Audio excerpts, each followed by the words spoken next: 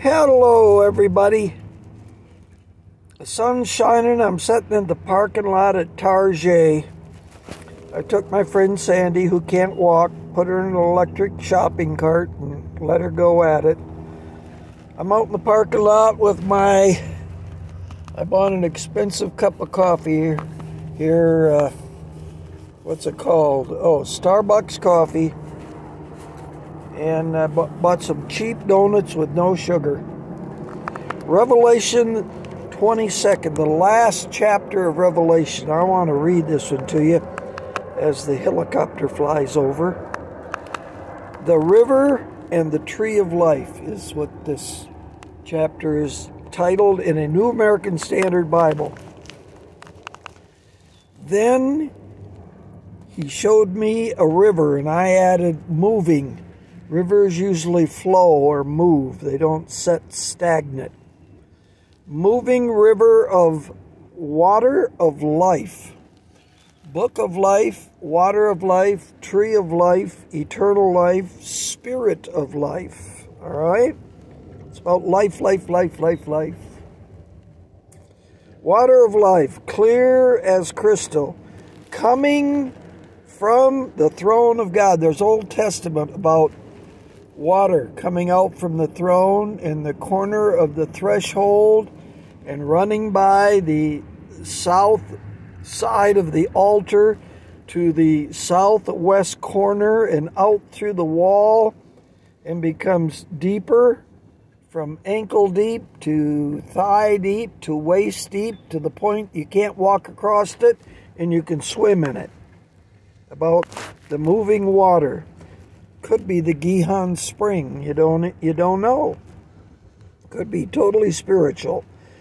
Throne of God and of the Lamb. In the middle of its street, on either side of the moving river water of life, was the tree of life, bearing 12 kinds of fruit, 12 tribes of Israel, 12 apostles, plus 2.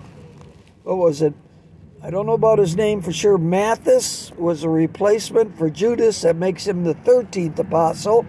And Paul chosen face to face. And that comes up here later.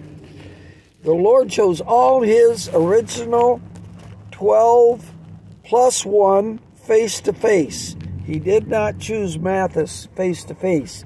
He got chosen with the long and the short stick. All right, that was Peter in a hurry. Bearing 12 kinds of fruit, yielding its fruit every month. The leaves of the tree were for the healing of the nations, plural. There will be no longer any curse. No more curse. All right? No longer any curse, and the throne of God and of the Lamb will be in it, and his bond servants will serve him. I'm a servant teacher. Did you get that one? Servant teacher. They will see his face, and his name will be on their foreheads. And back to face, chosen face to face. We will see him face to face. 22:5 of Revelation. And there will be no longer be any night. And they will not have need of light of a lamp, nor the light of the sun, because the Lord God, the same Lord God that's in Genesis 2:4, the first time those two words came together in the Bible, Genesis 2:4, Lord God. It's God in the first event of creation, and it's Lord God in the second event, making a true witness. Creation re-explained all over again a second time.